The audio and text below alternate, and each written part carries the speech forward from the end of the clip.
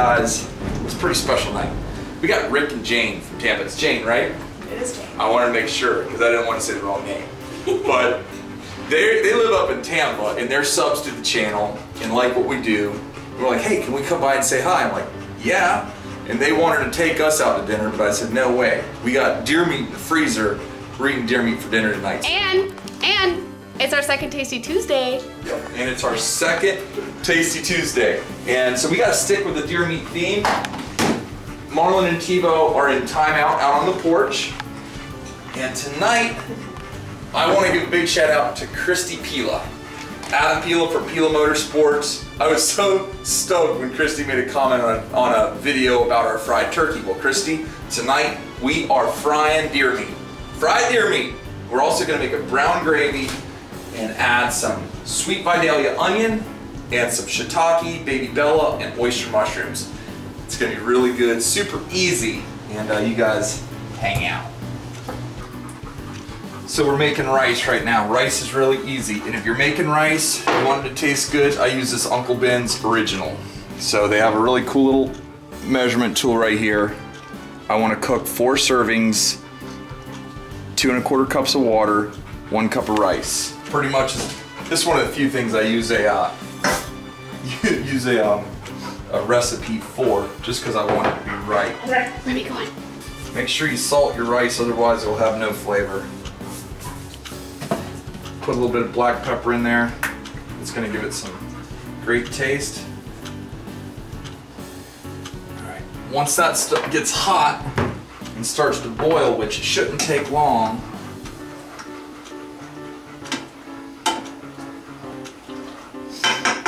alright, let it come to a boil, then we'll turn it down to low and let it simmer for about 25 minutes. So whenever I'm doing a dinner like this, I get my rice going right off the bat, drop the temperature down, and don't mess with it, because if you sit there and stir it around, you just ruin your rice. Rice is boiling. We're just going to turn this down to about a 3. Keep it covered and let that cook for about the next half hour. I wish there was a easier way to do this without getting it all over the place. So if you've got an idea, let me know. Whenever I was a kid, I had really sensitive front teeth. And I just could not chew it off the cob. It drove me crazy. So I'd always cut it off. And I love corn on the cob now, but I catch myself cooking it quite a bit off the cob, just like this. It does taste a lot better though. Oh yeah, we're about to do it up. Okay you guys, so I have got some deer meat here, cubed up deer meat. We were actually out at the ranch with Cliff and Leilani, and this is all just deer meat, sliced up, ran through a cuber. It does not have to be ran through a cuber in order to do this. So, to demonstrate that, this is deer meat that was not ran through a cuber. That's just regular old deer meat. I'll show you what to do with either one of them. Come on over here. Okay, so that's actually, you can tell that's, I know because I do it a lot. That is off of a ham on that deer. So you want to clean up as much of this as possible. This, I probably picked out the toughest piece of meat on an entire animal. You want to try to fillet off as much of that as possible, and then if you have a dog, just feed it to her like that. Oh, Marlon and Tio are so mad. They're like, this house is a prison! So, I didn't get it all, but that's okay. What we'll do is, we'll just cut it into little pieces like this. Do you guys like deer meat? Love it. These are all pieces of cubed up deer meat. Good stuff. You can use whatever season you want, but tonight I'm using Everglades rub. The rub has a nice smoky mesquite flavor to it, and I haven't had it in a little while. So I'm gonna season it all up. No salt, no pepper, no nothing. I'm just gonna use the Everglades rub. So let's get our oil hot. We're not using a lot. I mean, if you look in this pan, look at that. See that? Not a lot. We don't want to drench this in oil. Alright, so we'll just take our deer meat, toss it right in here, like that.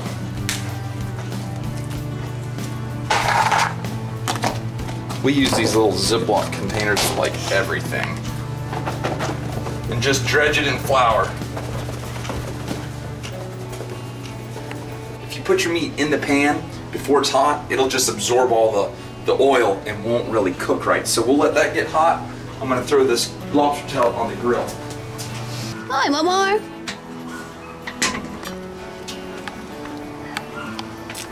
Ooh, yeah. That should be all right.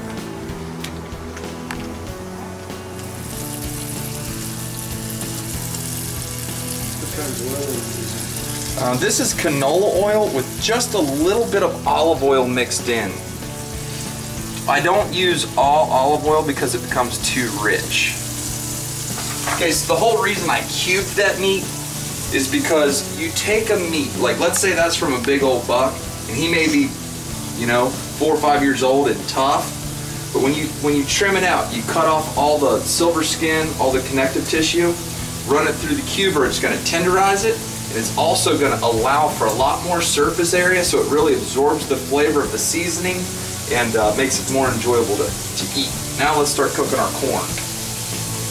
Now if you notice, there's nothing in this pan. I'm just gonna use the moisture from the corn. I want it to really get hot in there. Everybody who dislikes butter is gonna love you for this. Yeah. Then, original Everglades. How hot do you have the burner? About 7 out of 10. Okay. And you'll actually smell, it'll want to caramelize the sugar on the outside. Corn is full of sugar. So when you do this, it'll start to want to brown and caramelize the outside of it. Really, really nice.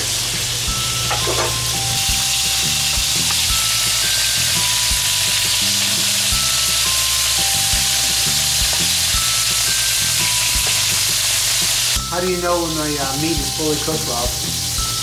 Well, with this, I'm cooking it about 3/4 of the way, you know?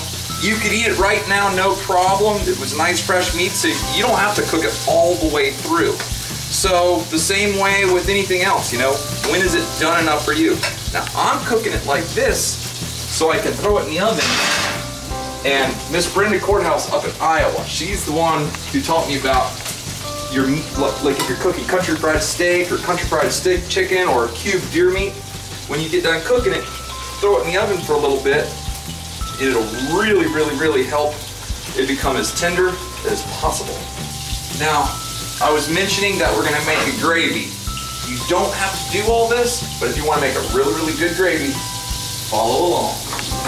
Got an onion. Cut your ends. This is a sweet Vidalia onion. So we're gonna use those mushrooms and that onion.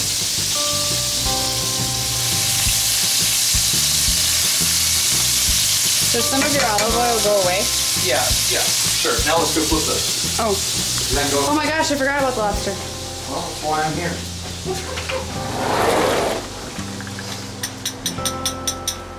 All ready? Flip that over right there. Flip that over right there. Good. We'll shut it for a little bit. Turn it down low. Look, you can start to see a little bit of the color coming out in the corn. Okay.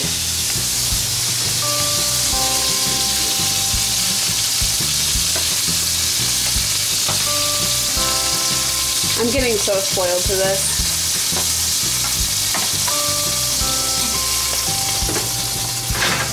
Now, that can sit in there for a half hour or so. It really doesn't matter.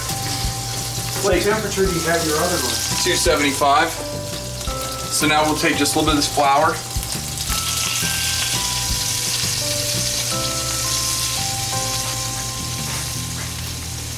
Like that.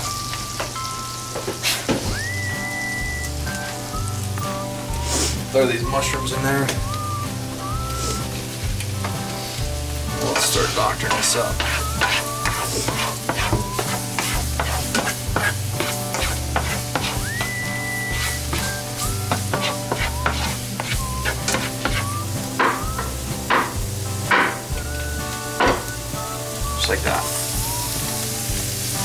obviously, everyone's only gonna eat a little bit of the gravy, so it's not like you're just gobbling down tons and tons of butter.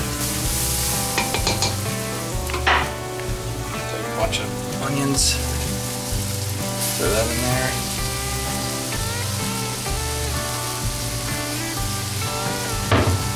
Take some Everglades.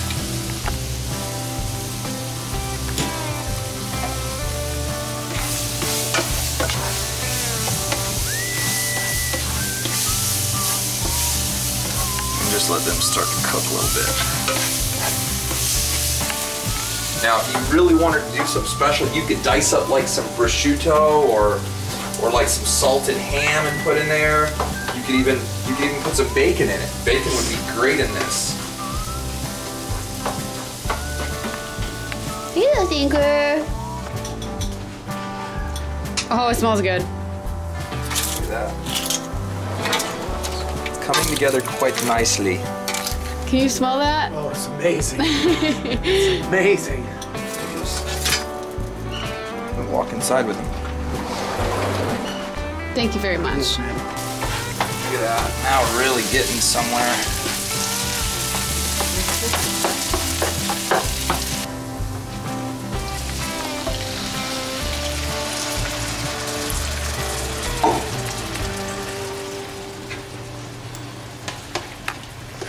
I don't want it too soupy right off the bat. I just barely cover it, and it starts breaking down and starts thickening. We're gonna add more water. It's gonna take more. It's gonna take even more water than that because.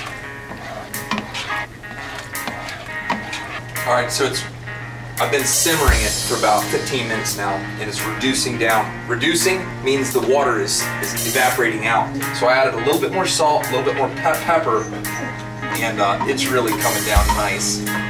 So Tebow is running for mayor over there. Oh, Devers. What kind of rice was that, by the way? It's just original Uncle Ben's white rice. Look at that. Just comes out nice and fluffy.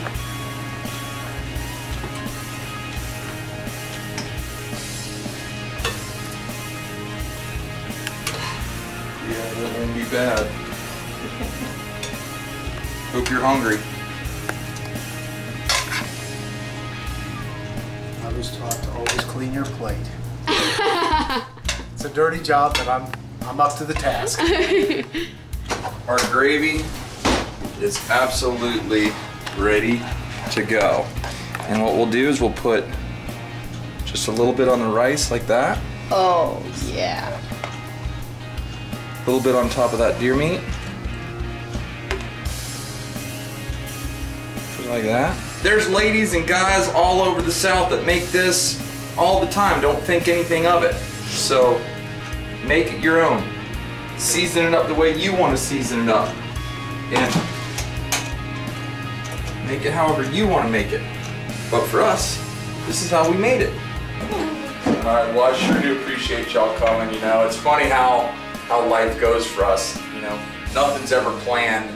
I knew I wanted to cook deer meat tonight, but I was actually gonna cook that lobster tail for lunch today, but then was like, no, if they're coming over, I'm gonna make them lobster tail. And so, this is just the way we roll. I hope you get to enjoy this, and we're gonna say the blessing. Lord, I sure do thank you for this day, and I thank you for this food, and thank you for the blessings you've heaped upon all of us, Lord. Thank you for our salvation, and please forgive us of our sins. In Jesus' name. All right. Oh, this looks good. We gotta find out what you think. I'm actually gonna work up something real quick. Y'all just start eating. What are you gonna do, babe? I'm gonna get them a little butter.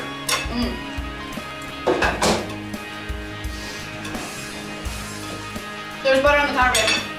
Over there. Oh, it's good. Yeah. Really good. Really It's good. delicious. Is it?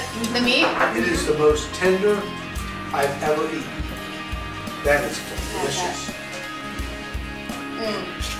Wow. Good job. That is really tender. That oven trick. That must be it. I mean, that's like full of pork tender. Oh, it's delicious.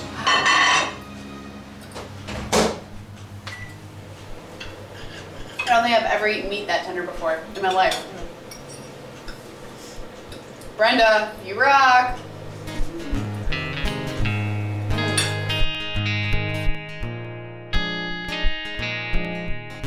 You know, this is the dish I pretty much grew up with. Anytime I was out and about, coming home and I smelled deer meat, I knew Mom would have rice, brown gravy, and deer meat. And I love it. So, Christy, Pila, you inspired this, and or you inspired me to make this video. So, hope you enjoy it. And Adam, I gotta come talk to you to do my injectors. And we're out.